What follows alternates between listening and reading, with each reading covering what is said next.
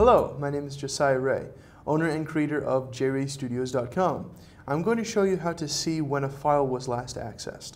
So here I am inside Windows, and I'm just going to click on the little folder here, and I'm going to go into my documents. There's not really a lot in here, but if I right click on, say, this log file, I can come down to Properties, and it shows me when it was created, last time it was modified, and the last time that it was accessed. Now you may have trouble with this accessed feature, and this is sort of the last time the file was opened and viewed, but not necessarily modified. So if somebody just looked at a picture or whatever, that's what that would be. I hope you've enjoyed this short video. I'm Josiah Rea.